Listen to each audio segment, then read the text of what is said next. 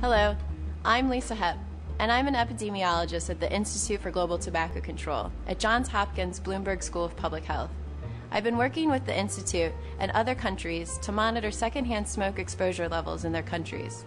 And with today's video, I'm going to demonstrate how you can easily do the same. In this video, we'll be talking about using a passive air nicotine monitor to measure secondhand smoke exposure levels. I'll also be showing you how to place the monitors and provide you with some general tips and guidelines to follow to ensure collecting an accurate sample. For more information on air monitoring, please refer to our website for additional resources. To conduct a passive air monitoring study, it is helpful to organize all study materials, such as forms and labels, in a binder. Beyond the binder, you will of course need passive air monitors and a CD with an access database to help with data entry. At this point, you may be asking yourself, what exactly is an air nicotine monitor? These monitors are made here at the Johns Hopkins Exposure Assessment Lab, but could be made at any qualified lab. They are small plastic devices that filter the air and collect any nicotine present on a filter pad. The monitors are placed in baggies within plastic cups. The bag and the cup serves as barriers to the ambient air, protecting the air monitors from any potential exposure from nicotine during transportation and storage. Protecting the air monitors is important, as any early exposure can provide inaccurate estimates of the levels of secondhand smoke. Beyond the bags and the cups, it's important to remember to store your air monitors in a cool, dry, smoke-free environment for future use.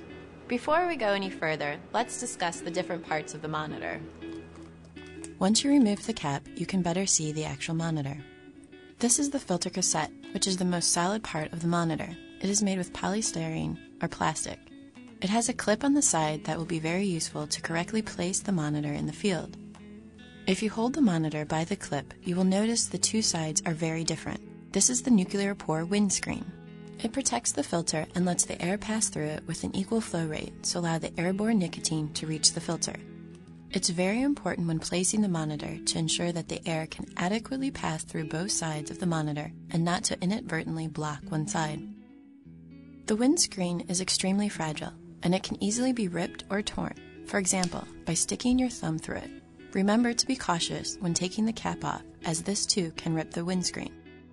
If you remove the nuclear pore windscreen, you can better see the filter pad, which is cushioned by a thin sheet of paper.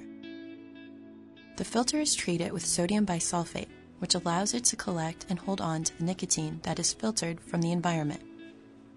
In the lab, this filter will be carefully separated from the rest of the monitor, where the level of nicotine will be analyzed using gas chromatography.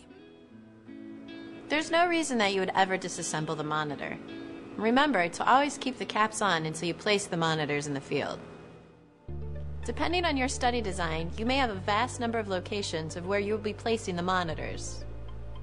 You'll need some way of tracking the monitors so that you know which building or home they were in, and so that when the lab analyzes them for nicotine content, you know what the exposure to secondhand smoke was in each location. The Exposure Assessment Lab at Johns Hopkins generates a unique number for each monitor they create. As you can see, they put that number right on the monitor. This tracking number identifies the monitor and must be used when completing field worksheets that describe the location and placement of every monitor. It is also used to identify the collected samples in the lab. Once the lab processes the air nicotine monitors, they recycle the filter cassettes, and often additional labels attached in the field leave a sticky residue that is difficult to remove, making it challenging to reuse in the future. Hi. I'm Betsy Donaldson. Hi, nice to meet you. Nice to meet you too. When conducting a secondhand smoke air nicotine monitoring study, you will generally need to get permission from the building owner to hang the monitors. Once you have permission, try to hang the monitors at periods of time with low occupancy. This way, you'll avoid people readily noticing the monitors and asking what they are.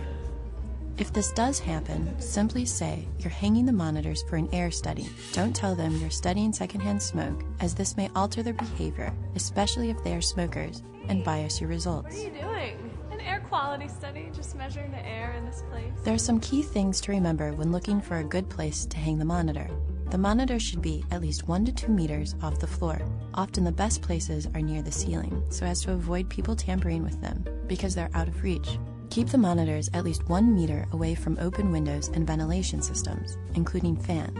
While this may not be possible given some warmer climates, it should be well documented on the field worksheet the proximity to windows or fans. It is often advisable to document the presence of any windows, fans, or ventilation systems so that during analysis, the lab can better understand the environment where the sample was collected. Knowing this information can help determine the air exchange or flow rate of that particular room. Don't hang the monitors in dead spots or where the air doesn't circulate, such as under a shelf or corner or on the curtains. Remember, air must freely pass through both sides of the monitor to collect any nicotine in the environment. Try to ensure the monitor is not too visible or that anyone can easily get to it. You don't want anyone tampering with the monitor when you aren't around. Some good places to hang the monitors include beams, nails, or plants. The monitors typically remain in place for 5 to 14 days. Once you hang your monitor, be sure to complete any field worksheets or observations. We recommend that you visit the location you place the monitor at least once a week to ensure that it is still in the correct place and has not been tampered with. If the monitor is not where you placed it, look around to see if you can find the monitor. If you find it and it's not harmed, you can put it back in its original location. Just be sure to document that it was not in its original location for some period of time. If the monitor is missing, you should document this on the field worksheet. On the day you are ready to retrieve the monitors, be sure to bring the cap, the bag, and the cup the monitor was in. Cap the monitor and place it in the bag and then in the cup.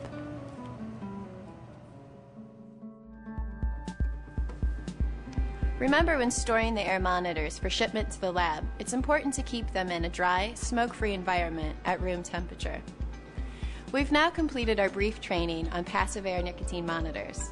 I hope you now have a better understanding of secondhand smoke monitoring. For additional information on air monitoring, please visit our website for other resources. Thanks for watching our video, and remember, there is no safe level of secondhand smoke exposure.